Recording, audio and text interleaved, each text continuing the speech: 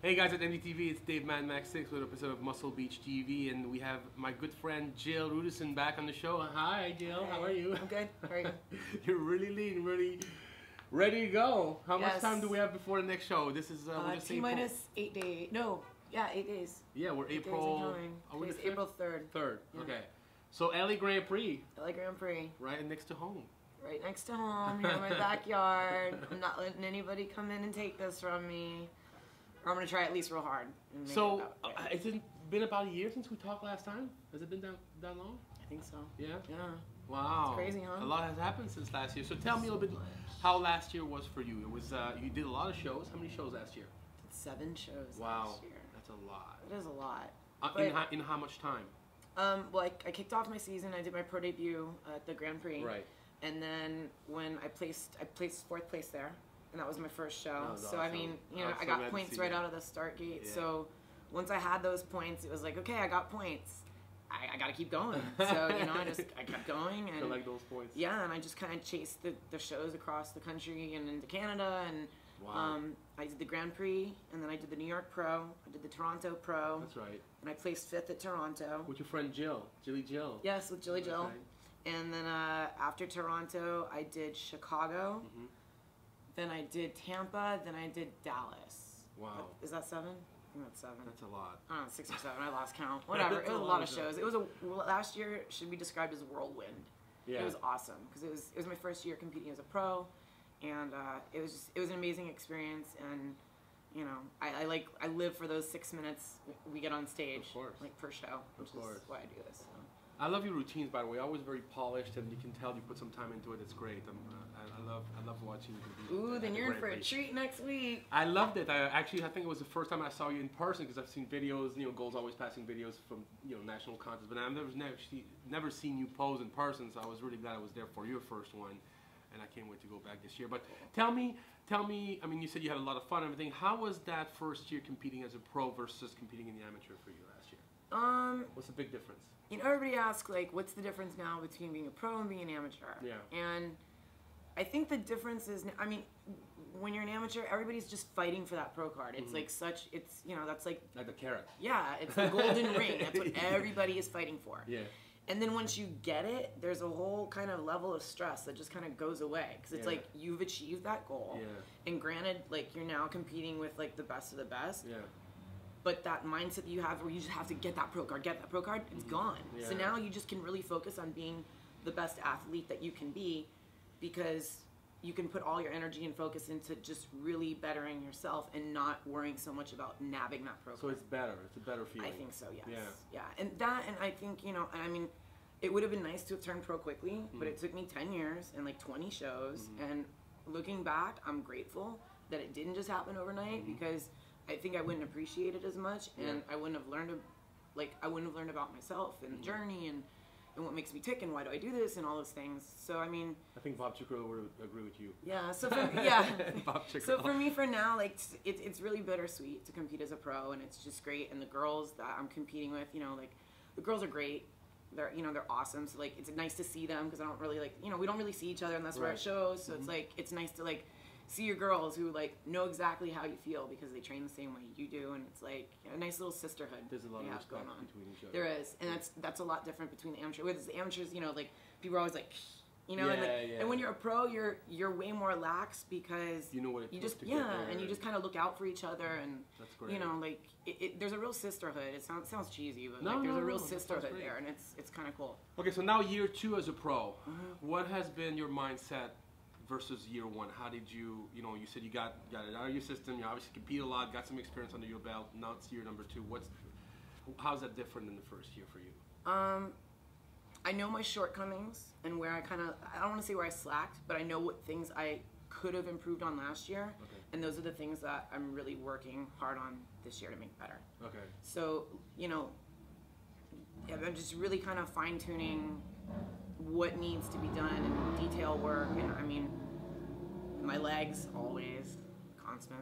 Yeah, you could stop doing that. I'm still, you know, that's a never-ending project. Like it's my goal to have like the most perfect wheels on earth. Okay. Yeah, okay. But you're doing good. You're doing yeah. good. But I mean, it's just it's That, and I've just learned to eliminate whatever useless stress I have.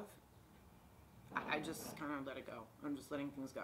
I think it's just growing up. That's I'm getting older. Yeah, you're getting older. It's a good thing. You're becoming wiser. That's Yes. good.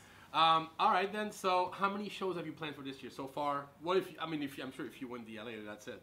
Olympia. You know what? I don't Have you right thought now. I have, and then lately I've had a couple people get in my ear and be like, "Well, you shouldn't do this or you should do that." So now I'm just kind of like, I don't know what I'm gonna do. Yeah, Right now, my mindset is just on the Grand Prix. The Grand Prix, and then whatever happens at the Grand Prix, that'll kind of determine what will happen after that. Yeah. I mean, I would love to go back to the New York Pro. That was a really great show to do last year. Yeah.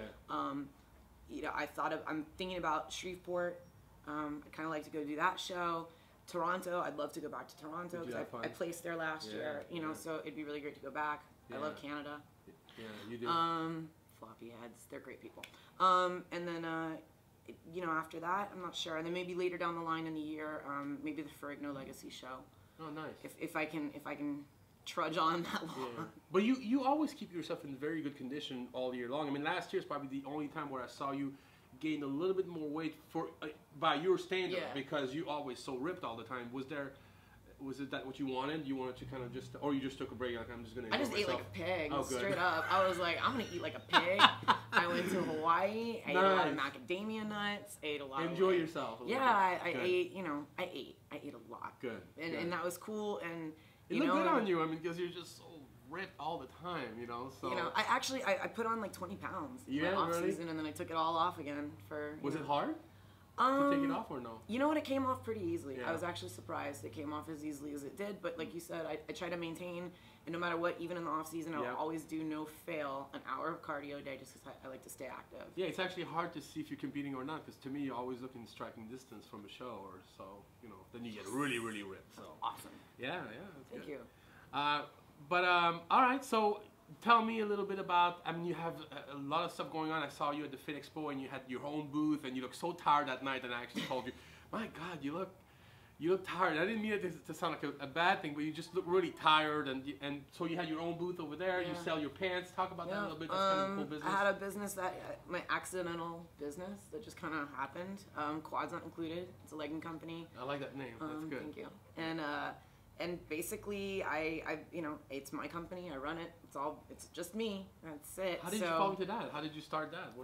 I bought those muscle anatomy pants for some friends as Christmas presents, like gag gifts. Okay. And it's pretty much Stephanie Rodriguez and Brad Rowe's fault because they wore them on a Christmas card, and people started asking them, "Where'd you get those pants?" And then they gave them my email address, and then I started getting emails, and then it just kind of took off, and then Stephanie put it on her Instagram, and there you go. And then I just kind of blew up, and then God bless Dana. Dana gave me a shout out, and she, it was like the golden touch. So thank you, Dana, for that. I appreciate it, and I've just been really lucky. I've linked up with some really good people, and I've put my pants on a lot of fighters, and that's been a really good thing for me to do is to kind of, segue into the fight industry a little more so than the fitness industry. Yeah, yeah.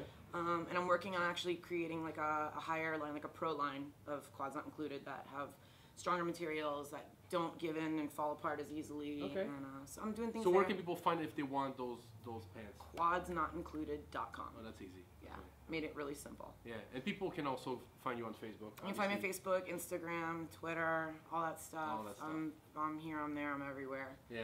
And you'll be seeing a lot more of me this year. I'm starting to do more acting roles.